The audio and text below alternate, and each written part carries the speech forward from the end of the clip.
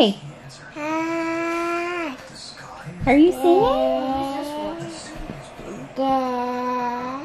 Are you singing?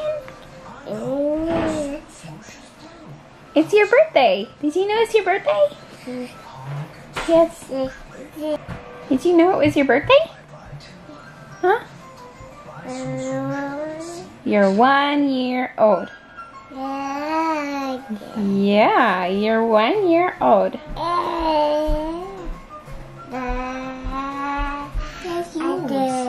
That's yours, Nigeti.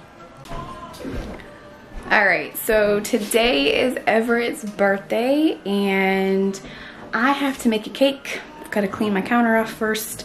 And it's nothing special, like it's just from the Wilton website cake. But we're going to talk about Everett today. And I thought this would be a really great time to talk about just our story with getting pregnant with Everett and how it happened, and attributing a diet change to that, and how we dealt with secondary infertility, and how I think that the ketogenic diet helped us get pregnant with Everett 9 years after our first one. So 9 years almost of trying for a second one. So, all right, let's get started.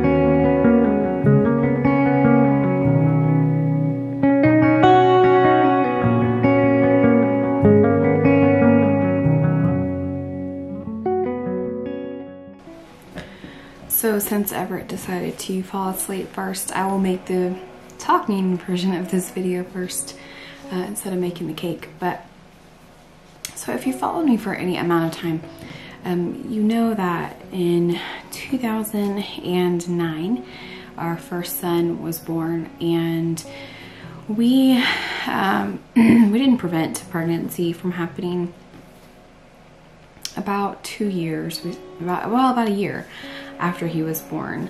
I had actually gone back on birth control maybe a couple months after he was born, and I didn't want to, but I felt like that was the only way to do family planning.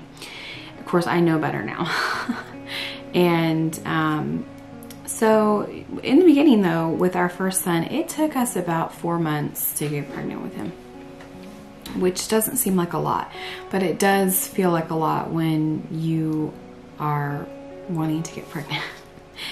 So about, I don't know, 5 or 6 years later, I don't remember the exact date anymore, we did get pregnant. We didn't know about it, and I had a miscarriage. And it was so early that, you know, I didn't even know I was pregnant, didn't have you know, I didn't have any bonding that had happened or anything, and it was a horrible experience. But I got through it pretty well. So fast forwarding to 2018, I really wanted to get healthy. Like, we were already eating healthy just from homesteading and living an organic lifestyle. But when you're overweight, eating healthy does help, but you really have to go into a carb or calorie deficit in order to lose a substantial amount of weight. Otherwise, you're just maintaining the weight that you currently have. And so I'm young. I just turned 33 this month, and I wanted to be fit and healthy at a young age, especially if, you know, I had an older son. He was 9 at the time. And I just wanted to be around for a long time and be able to run with the boys and be healthy and fit and not have to worry about getting out of breath and things like that. So I decided to go on the keto diet. Now, let me just preface this with, it wasn't a medical keto diet. There is a medical keto diet that is extremely strict, and it's literally like an elimination diet, no sugar, no real carbs at all. This was the modern trendy keto diet, where you eat high protein, high fat diet and low carbs. Now, you can make it as complicated or as simple as you want it to be. I like simple. I need simple. So I made it very simple. I just watched my carbs. So essentially it was a low carb diet. I only ate 25 to 30 carbs a day. There were maybe like one day out of the weekend where I would eat something else, and that was fine. I truly believe that not rewarding yourself, but being lax just one day a week is fine. I was also lax in that I am a chocolate lover, and so I would eat like just 3 or 4 chocolate chips every night after dinner. And that kind of helped me with my sweet tooth. So I was eating 25 to 30 carbs a day. I was eating lots of good fat, lots of good protein.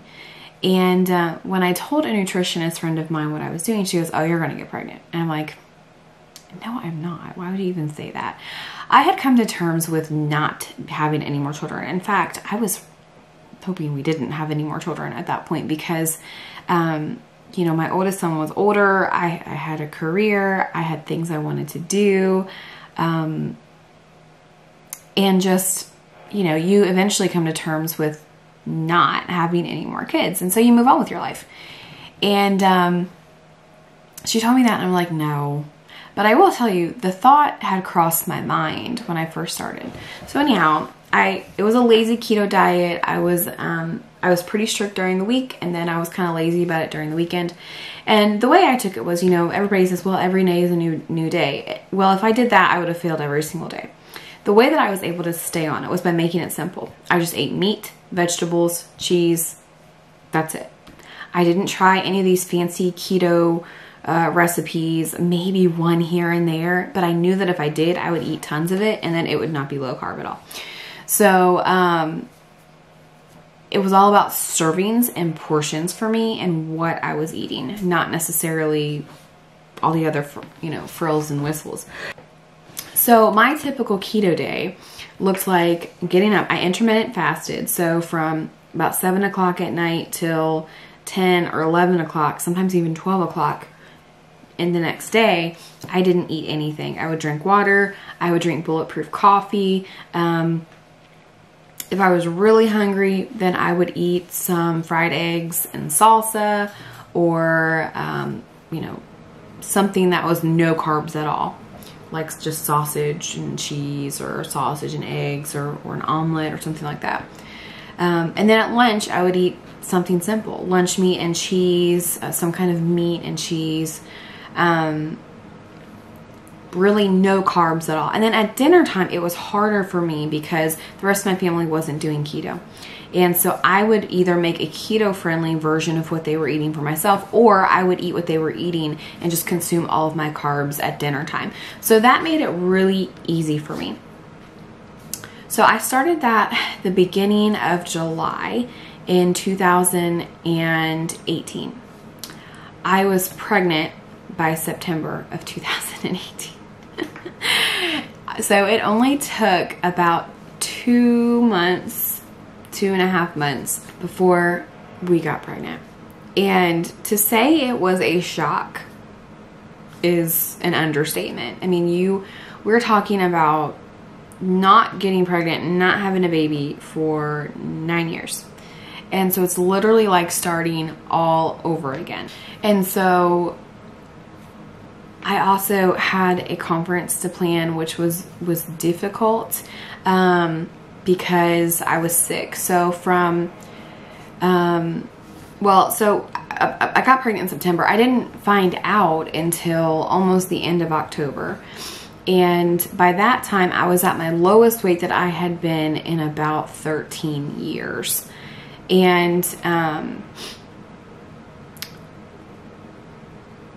it was hard because when you find out that you're pregnant after losing all of this weight, like the first time in 13 years that I've been able to really lose a lot of weight, healthy. I was the most healthy I'd ever been.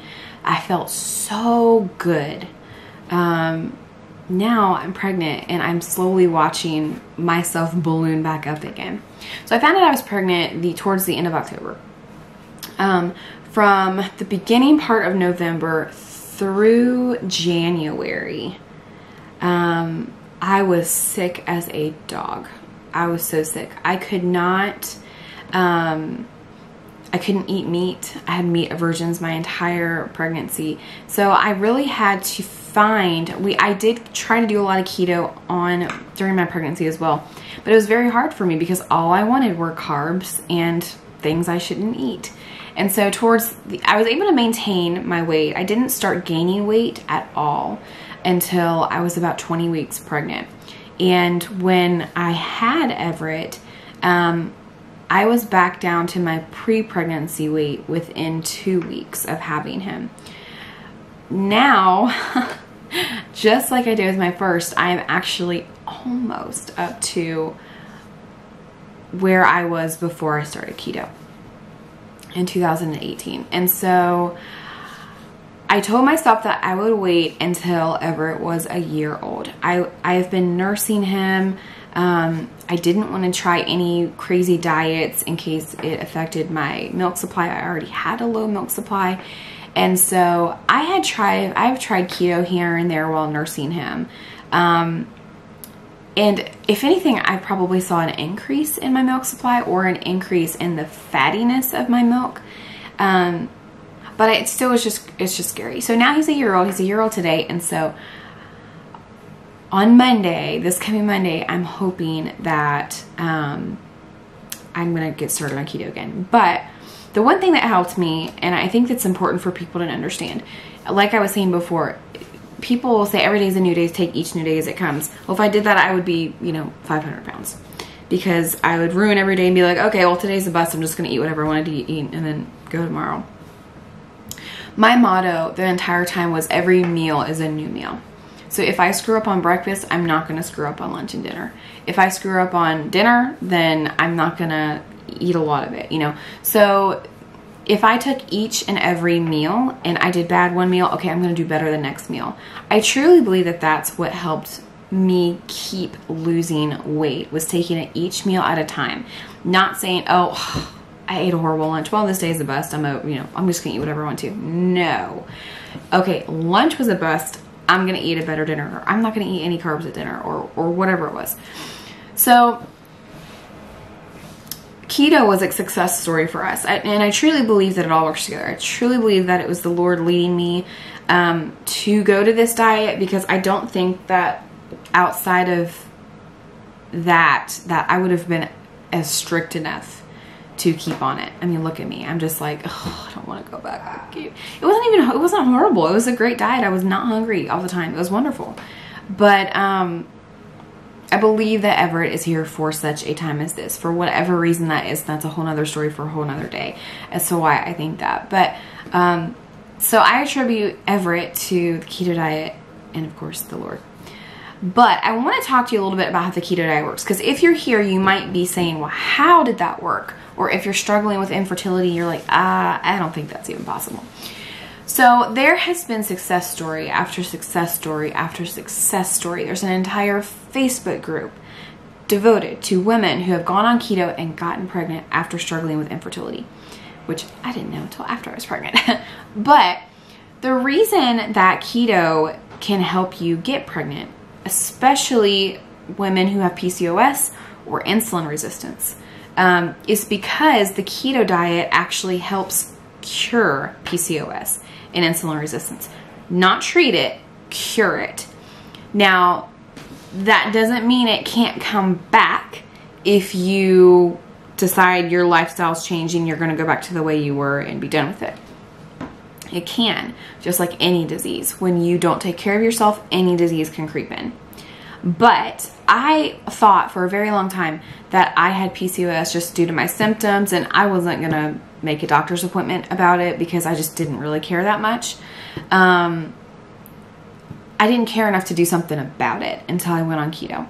And so there are studies, and I will link them in the description if I can remember to, where women going on a ketogenic diet have gotten pregnant within 2 months to 18 months of being on the keto diet.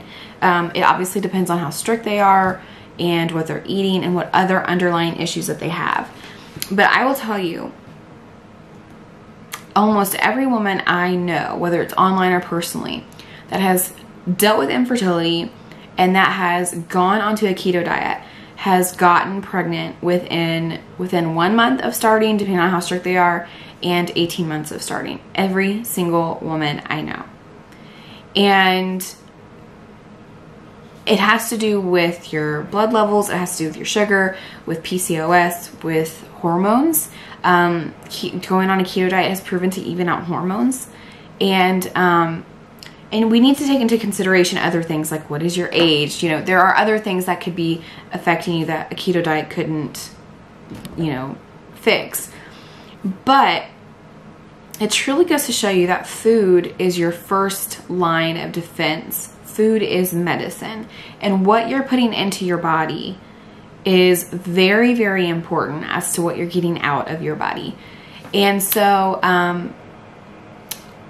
I feel like that is such a great testimony that it needed to be shared. And I've been meaning to do this for a while, but I just didn't have time to do it. And so I'm sitting down here on Everett's first birthday and sharing it with you. Now, there are groups online that you can join to kind of help cheer you on. I have friends that have done it. They've lost a ton of weight and they are doing great. But it's really not just about losing weight. Now, losing weight in general can also help you get pregnant without the hormonal issues. You know, just losing weight can help you get pregnant because your body can be saying, no, you're not ready to have a baby. You're too overweight. I am overweight right now. I need to lose about 40 pounds according to society. My goal is to lose 30 pounds, 25 to 30 pounds by the end of this year. So I don't know how that's going to go. I really need to psych myself out a little bit to get started and make sure I'm stocking my pantry and my freezer and my fridge with things that I can eat, because that is the biggest thing. If you don't have something that you can eat in the house that's low carb, you're not going to eat low carb. And so just take the time if you really want to get into it and make time for yourself to go grocery shopping and get the things that you need. All right, non-keto, let's make this birthday cake. Okay, I am not the cake person in our family. My sister is the cake person. She makes amazing cakes. And I think she told me one time that I could get good recipes for birthday cakes on the Wilton website. So I've screenshotted them, screenshotted some for frosting, which is that one, which is like vegetable shortening, powdered sugar, all that fun stuff. And then I screenshotted 2 different ones. I did one for chocolate cake, which seems kind of easy, and then another chocolate cake one. So I need to figure out which chocolate cake one I'm gonna make. All right, so that calls for 1.5 stick of butter. See, they make it really easy for you when they do it in sticks. My friend Janet gave me this cute little chicken thing. It's handmade, see? I normally use it as my little soup spoon thing, but I like it. Christmas, I think it was this year, something like that. It's adorable. Glue all the pieces back together. Yeah, you take all my wrongs and make them better. Yeah, you're making me wanna try forever. And I feel so free, oh my sweet baby.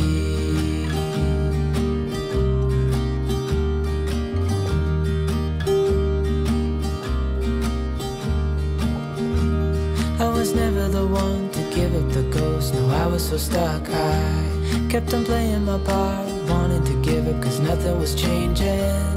But with you it's so clear, and now that you're here I see colors in every spectrum. Guess I finally learned my lesson, cause you the pieces back together. I cannot, for the life of me, oh yes, he woke up, find my other round cake pan. So I'm gonna have to probably bake cookies. Oh my sweet baby. Alright, so the frosting recipe calls for 2 cups of vegetable shortening. I don't use vegetable shortening. I use lard or butter, and it's a buttercream. So why? This has no butter in it whatsoever. So I'm gonna use I'm gonna use 1.5 cups of butter, and then just kind of cut down the recipe from there. The rest is powdered sugar, salt, vanilla extract. They call for imitation clear vanilla extract. Yeah, no, we ain't doing that. We're using real vanilla extract, but it's so easy to make. I'm gonna have to do a video one day. And then heavy whipping cream. So easy. You're making me wanna try forever. I feel so free. Oh my sweet baby.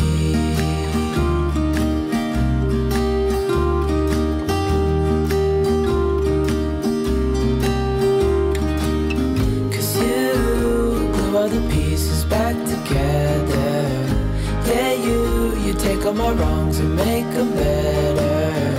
Yeah, you're making me. Alright, so the buttercream turned out really good. I'm just gonna stick it in a bowl and stick it in the fridge until I'm ready to ice the cake. I'll be ready to go.